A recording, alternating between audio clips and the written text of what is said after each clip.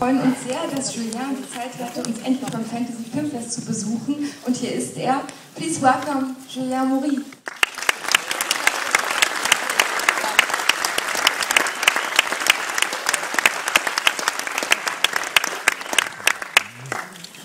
Guten Tag. Ich bin Julien. Ich liebe dich. And that's pretty for my German. I'm very happy to be here, and I mean it. It's my second time in Germany. My first was a long time ago. I was about 7 years old. And I'm really excited to have a feedback from a European audience. So I hope you will enjoy the movie. And I don't know if you guys have seen our previous movies, Inside and Living.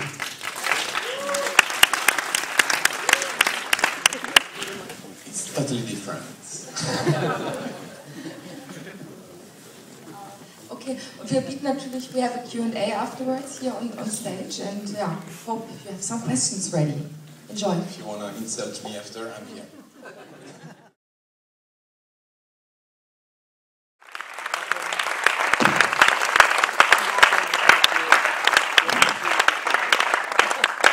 Thank you for the applause.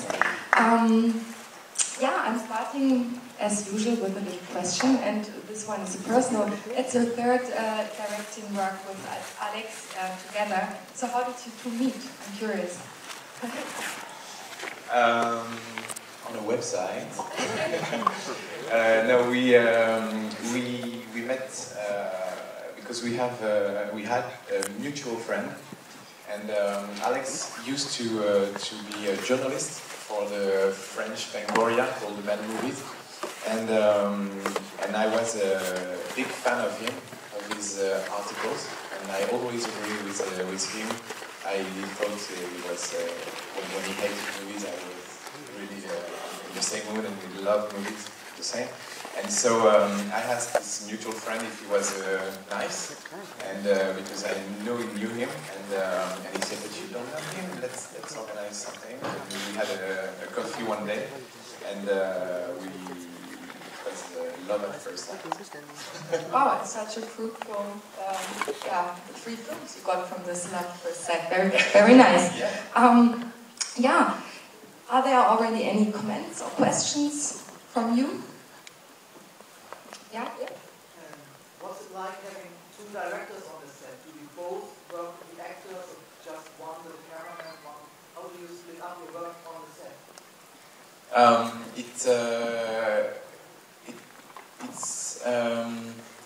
really simple because we work a lot before the shooting with Alex, and we storyboard basically the whole movie, and so when we are on the set, it depends on the day. Sometimes I'm much more with the actors. Sometimes Alex does, and much more with the technique. Really, it's 50-50, and of course it depends on the sometimes I am much more close than he is from an actor. And so I am going to talk to the actor much more than he is, and it really depends. But we really trust each other, and I know that if he goes and see the director of photography, I don't have to go after to know what he has said, and I really trust him and he trusts me, so we move faster this way. Thank you. Can you tell me about Blackwood? How did you find that place, or did you build it?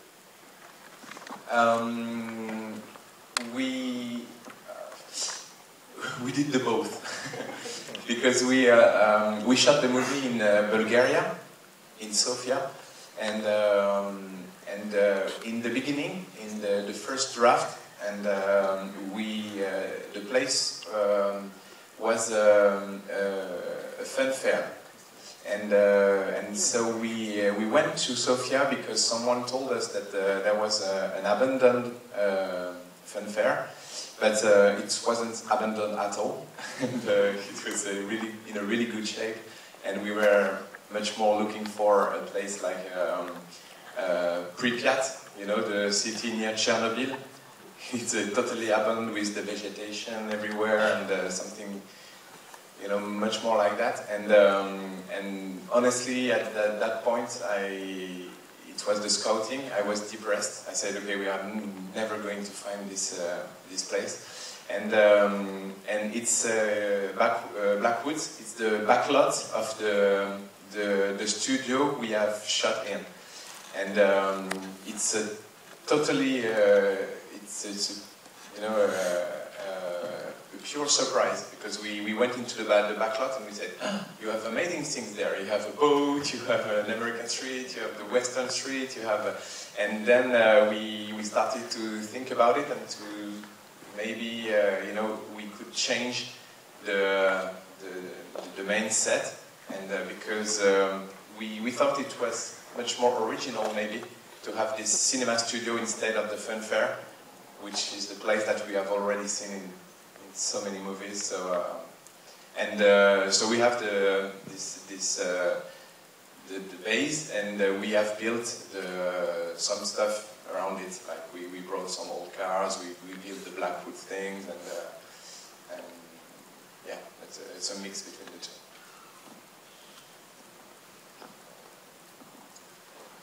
It's obvious that you are very inspired of the genre, that you're real genre fans and love directors like probably John Carpenter, Wes Craven. So when you're writing the script, how does it go? I mean, you say, there are so many references and homages in it. So how do you make the inspirations go into your script, or say, okay, we want to tell this story, and then a little thing of this and that to make it your, you know what I mean? In homage? No, I'm sorry, it's because that's really clear. No, it's clear. It's of course it can look like a fan film, but it's not. And I think we have never thought with Alex that we were really paying an homage to, you know, doing explicit reference in our movies. Of course, there is some in it, but it's the audience and the journalists who pointed it to us, and they said, "Hey, it's like in this movie and this movie." And most of the time, we forgot about it, and we said, because we have seen, of course, all these movies, but it's part of our DNA. And when we write the script, it's obvious for us, but most of the time we don't see the references, and so comes out just naturally, yeah, exactly. Pops out. Okay, starting with high tension or irreversible, people are talking about the French hard wave. So where do you think this spirit comes from? I mean, you are part of it. So what's happening in France? We always think, oh yeah, the next French horror movie, we have to see it. It's probably the sickest one yet. In France, nothing happens. No, you know, this idea of French horror waves. It's totally an idea built from abroad. Because in France, honestly, no one gives a shit about horror movies, and they really don't care about, you know. And when I say they, I mean the whole chain of people working in the movie industry, starting with the producer till the theater owners. No one wants to, you know, is interested into horror movies. So same thing in Germany.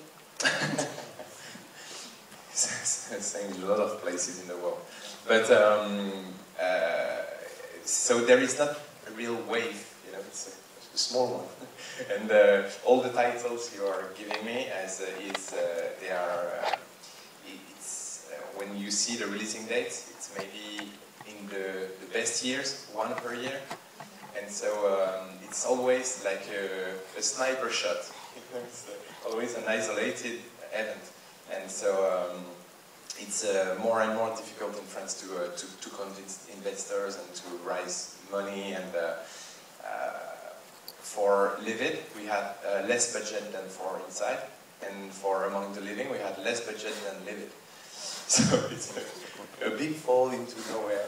And so it's harder and harder because with Alex we are young filmmakers and we have more and more ambition and less budget, so at one point it's not going to fit. I don't see it. You're good. Möchtet ihr noch was sagen? Ja, hier, nochmal. The boys were great, the kids were great. Was it hard to cast those boys? Yes, yes and no, because we have seen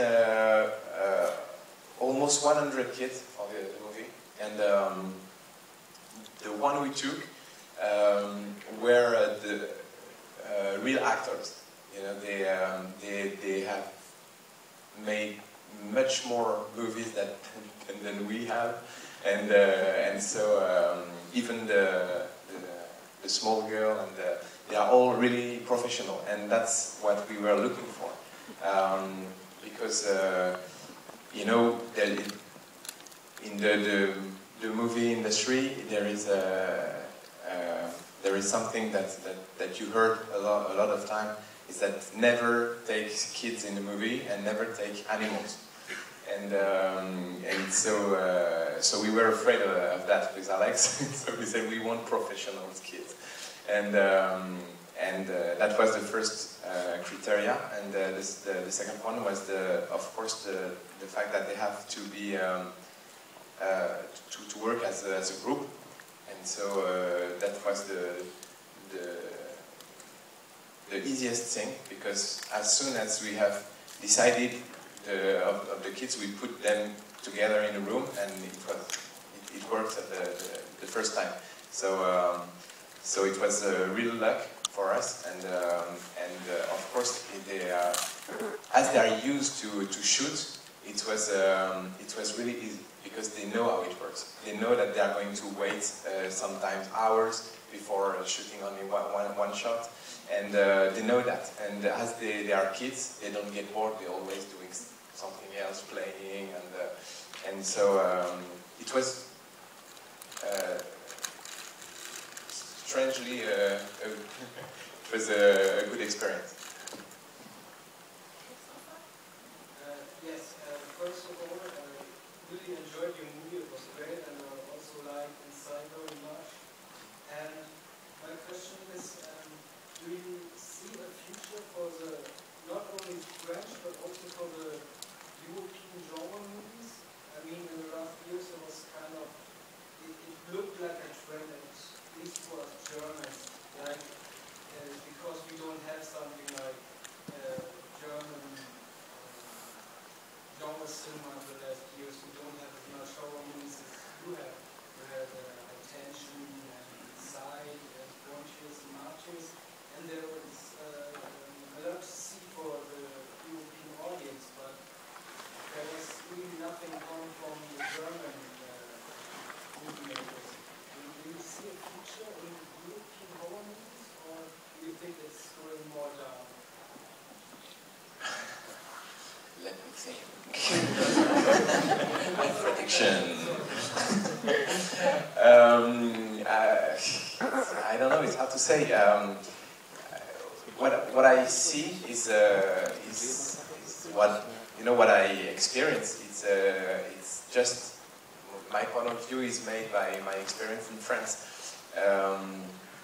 and of course you're right. There is so few films popping up from European countries, but I think the one that emerge are good, and I think that makes the difference. And I don't know how it is going to evolve, but I know that in France, Alex and I are maybe the last one willing to do that kind of movies, and all the other ones are shooting in the States or and so we are like doing Resistance, and but it's harder and harder, as I said, and so I don't know how it is going to end, but we are fighting, we are struggling, and it's just a problem of willing, you know. If the producer,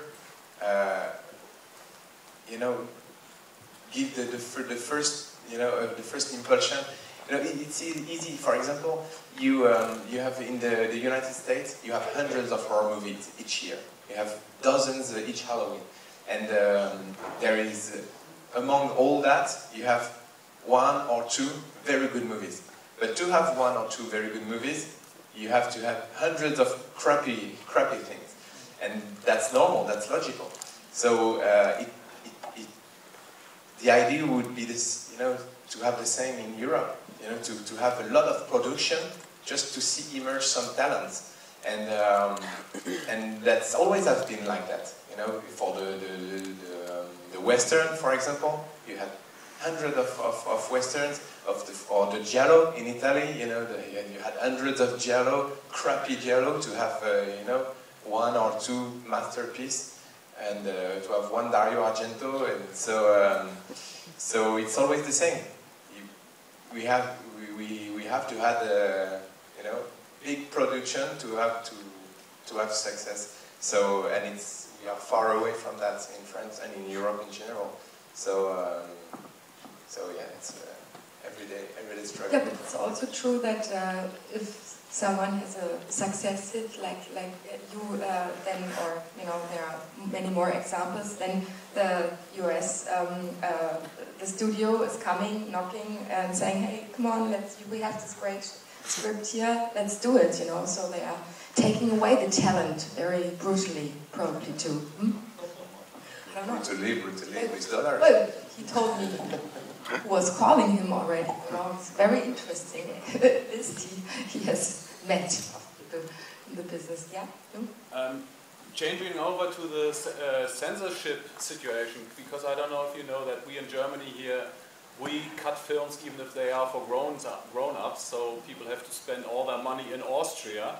But that's another problem. So how is the situation in France? Do you have any problems with the very brutal, gory scenes, or is it more accepted than probably here? No, you are alone. You are the last country to cut. No, I know the problem, because I discovered it in a very brutal way, because when we received with Alex the inside DVDs, we didn't know it was cut. So we put the disc into the DVD player, and we said, something strange here, and it's not well made. It's really rough. So yeah, in France it's really not the same. The cinema is really considered as an art, you know, and filmmakers are, you know, you cannot touch the filmmakers. We have the final cuts, we have all the rights on our movies, and we can do basically what we want. And you know, we experienced it with Among the Living, because some producers of the movie wanted us to cut, for example, the opening sequence. And they put on us a lot of pressure, but we said no, and we were convinced we were right, so we had the final word. And about the censorship, it doesn't exist in France. We only have a classification commission who gives just you know, the PG-13 and that's it. But it can be tricky, because if you have, for example, we have the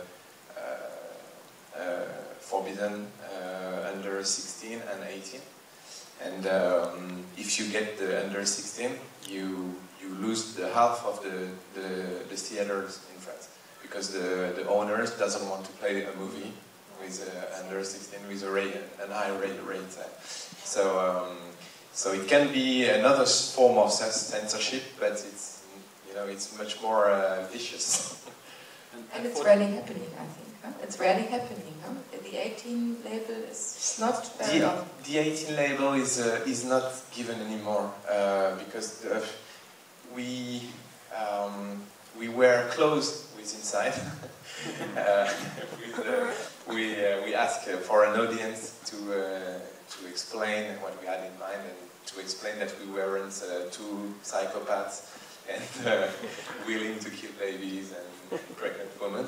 And the last one was Martyr with the movie of Pascal Logier, and he had the 18, and so he had to ask to the Ministry of Culture to interfere into the decision, and it was a mess, but it was the last time.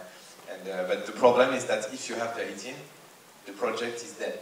The movie is dead because it's considered as a porno movie, and so no theater released it. And when you are broadcasted on TV, you only have the right to be broadcasted at the time you broadcast porn movie in France, so after midnight. So basically, you know that nobody is going to see your movie. And DVD releases? Because the problem which I described is mainly when DVDs come out, they have to be cut even if they are only sold for grown-ups here in Germany. Mm-hmm. No, in France, the DVD, you don't have the obligation to put the age that you got for the theater exploitation, and it's even a kid can buy Inside in France. No one cares. But and it's the same for television. After, when you broadcast the movie, each TV channel chooses the age, so it can be higher and or lower. One tip: just put on a German language track and you will make a lot of money. Everybody will buy your films in France, not Austria anymore.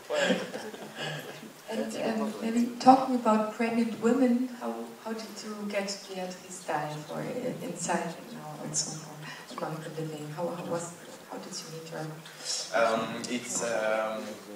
We didn't knew her before Inside. When we started the casting, we knew we wanted someone a well-known person, but we knew that we were young directors without any experience with a small horror movie, and we thought about Beatrice, but we were convinced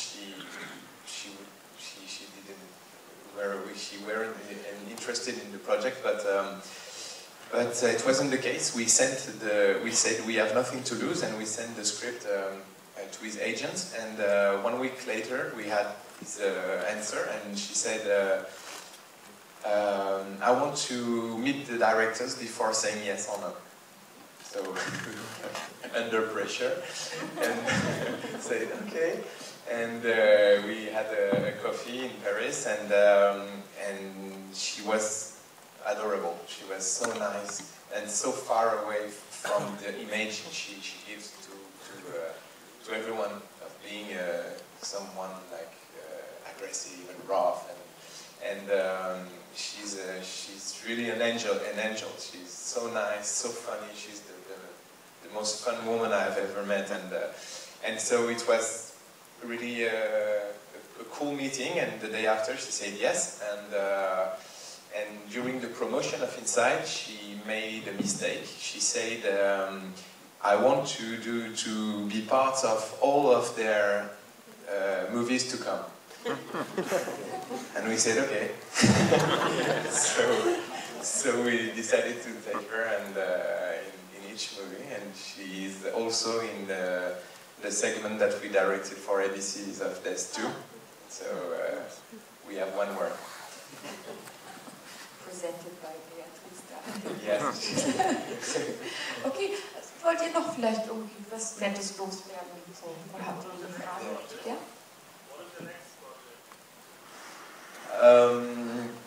I don't know yet, unfortunately. We have written a new script during the post-production of Among the Living, because with Alex we are writing every day, and we don't want to lose time, because as we know it's very difficult. We are always trying to find new ideas, and this script we have sent it to a bunch of producers in Paris, and we had the same feedback, and each and any one of them said it's too dark, too twisted, too nihilistic, and we cannot produce that. So we were quite confused with Alex, but they were right. It's the darkest things we have ever wrote. So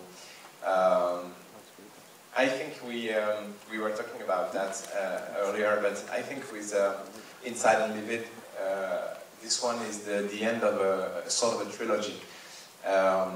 Very immature trilogy, and it's sort of these three movies are an homage to the kind of movies that we love, and now we are trying to explore different aspects of the genre, and so this one hasn't found a producer, but it's still in a drawer, and we have written another one that we have finished 2 days ago, and I must work on it tonight. And this one is, I hope, is going to find a producer. It's less hardcore, and it's, I think, much more fitting. Yes, it's a mix of politics and horror. Ooh.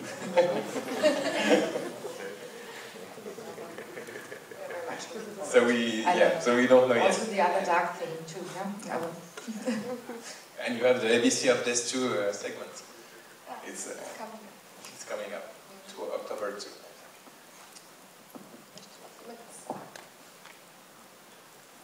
I think we can all say great job.